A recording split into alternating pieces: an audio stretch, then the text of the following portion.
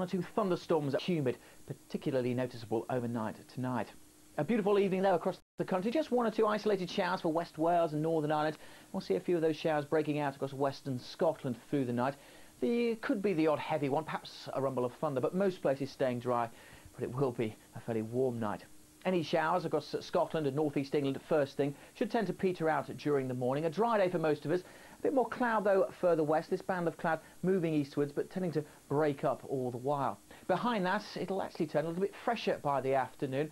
Good spells of sunshine across Northern Ireland, but temperatures not as high, 21 degrees Celsius. A little bit cooler also in western Scotland. Conversely, eastern Scotland should be warmer because here we'll see some sunshine in Aberdeenshire, whereas again today we've been plagued by that low cloud. A bit of cloud across northern England, but generally fine and bright. Still pretty hot across Lincolnshire, East Anglia and the southeast, and it's here where the hot air continues that we're most likely to see one or two of those thunderstorms breaking out. They will be isolated, but if you catch one, you'll certainly know about it.